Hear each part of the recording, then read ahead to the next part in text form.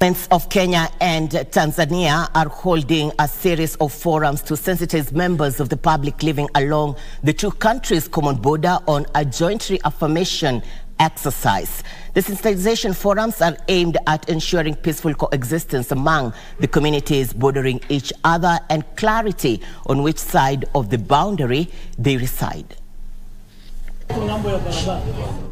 Speaking at the forum, Kajiado County Commissioner Felix Watakila emphasized the need to visibly mark the boundary by erecting boundary pillars. Sisi kama serikali ya Uganda na Kenya tutakupata. Tunataka hiyo mradi iwe sustainable, idumu.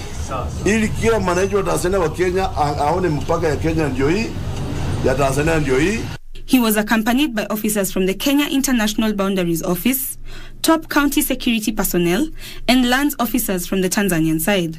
The involvement of local communities is a key aspect of this exercise, as they will be responsible for providing labor and construction materials for the pillars.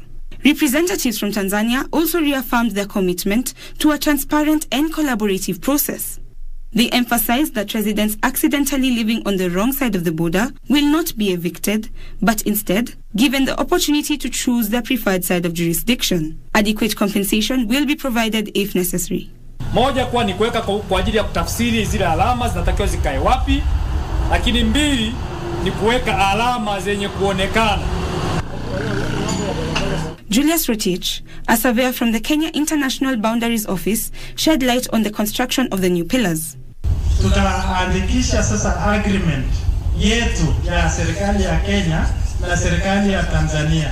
Hiyo agreement ndio itakuwa inatuelekeza vile tunafanya kwa mipaka zetu. Wewe sasa utatuambia kwa hii nyumba yako ambayo imekatwa na laini, utatuambia kama wewe ni Mtanzania, tukupeleke Tanzania. Alafu tukucompensate uende Tanzania.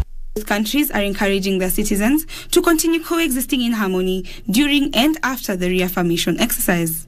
Joan Junge for Lunchtime News.